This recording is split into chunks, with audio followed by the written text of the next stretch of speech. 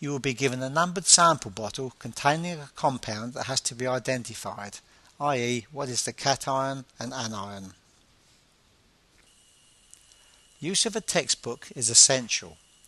Qualitative Vogel will be very helpful in explaining your observations. A flame test can give a good indication of the cation if there is a colour. Dip the platinum wire into the concentrated hydrochloric acid and then into the chemical to be tested. Then place the wire at the top of the blue cone, i.e. the hottest part of the flame. Try adding a solution of silver nitrate to see if a precipitate is formed.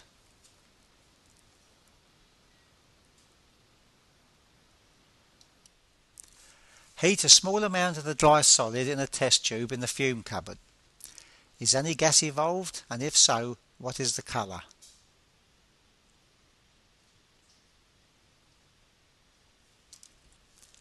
A small amount of sample on the end of a microspatula is enough for each test.